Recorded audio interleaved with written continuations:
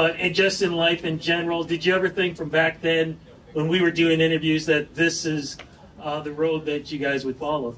You know, I'm actually kind of like embarrassed to admit that I remember one of the first really heady, involved conversations we had when we were still almost, I think, 19 or 20 years old with our first manager was about the role we would play in influencing people in our age group and the responsibility that you have as an artist when you have a microphone and a platform. And so I think actually we were very aware that at some point, you know, whether it was one person or a million people, that people were going to be looking at us. So it was always really woven into the fabric of us to think about others and, you know, social justice and the influence we would have on the queer community. I mean, that's why we chose to be out right from day one. You know, I think we just knew it. I don't think we understood it. I don't think this would blow little Tegan and Sara's minds, but I don't think it was completely lost on us that there was a responsibility when you had a microphone. Great to see you. Nice to see you too.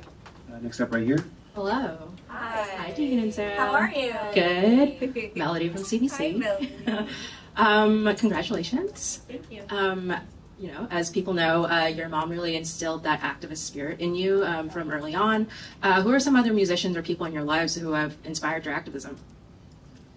I mean, when we were in high school, I remember getting Ani DeFranco's Living in Clip live album, and while it wasn't like overtly political, I remember it was one of the first times that I heard a woman speaking to an audience. I'd heard lots of live albums in our household that involved men telling stories about their lives, but Ani DeFranco was really, she was the first one that I'd heard do that, and it had a huge impact on us. And I think it's not a coincidence that we pretty much started our career, like literally opening for Neil Young at 20 years old, being like, hello, Neil Young fans. So let me tell you a little bit about, you know, what happened today or whatever. Like, you know, we really learned to sort of like bring in our own story to hopefully, I guess, like make people like us and disarm people. So besides Ani, oh, you want to do one? Well, I wanted to add that I remembered this earlier, but Sara and I, our first concert was at a mall seeing Katie Lang in 1985, I believe it was. And Sara and I had really long hair. And after that show, we begged to have all of our hair cut off. And I think that it's sort of significant to look back on that now to see like how important representation is. And that was like sort of the first woman we'd ever seen with short hair. And I'm not saying that we knew we were gay at that age, but I think we saw something in Katie and it really influenced us. So I think like, you know. Just that she was a hairstyle icon. Yeah, she was an icon. I think we're going over here. Right there. Mike? Oh, there we go. Thanks. David James, CIUT 89.5 in Toronto. Congratulations and thanks for all your advocacy over the years. What can we do to progress social change? What do each and every Canadian, what do they need to do to progress this?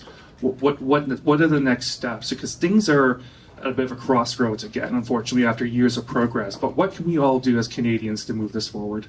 Look, you know, there's absolutely no denying we've made incredible progress. I don't think that people thought in our lifetime we'd see, you know, equality or marriage equality. I remember being told in my early 20s that I wouldn't see that in my lifetime. So I think we'd be remiss not to say that the enormous step forward has happened in this country and around the world for LGBTQ people. I think we get comfortable when we see change, and marriage equality in so many places, I think, made us think like, all right, work here is done, and it's not. I think with the Tegan and Sara Foundation and just Sara and I in general in our lives, we think of safety and security and progress as making people feel good. We start by making our community feel strong and feel taken care of, and that's a really big step forward.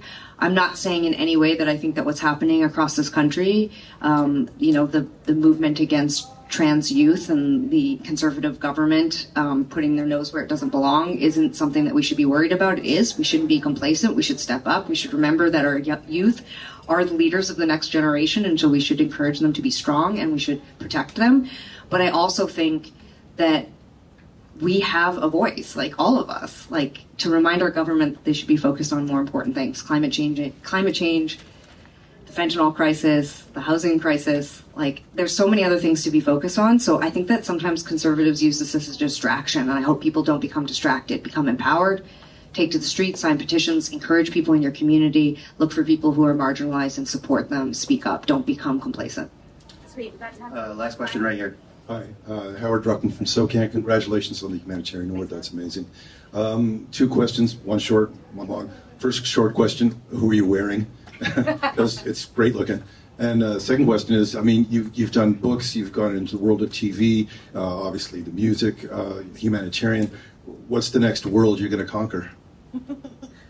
I just watched the Three-Body Problem, and it's just like in my brain. I don't want to conquer anything. Okay, I'm a pacifist. Sorry, bad word. I'm wearing international citizen. Tegan, what are you wearing?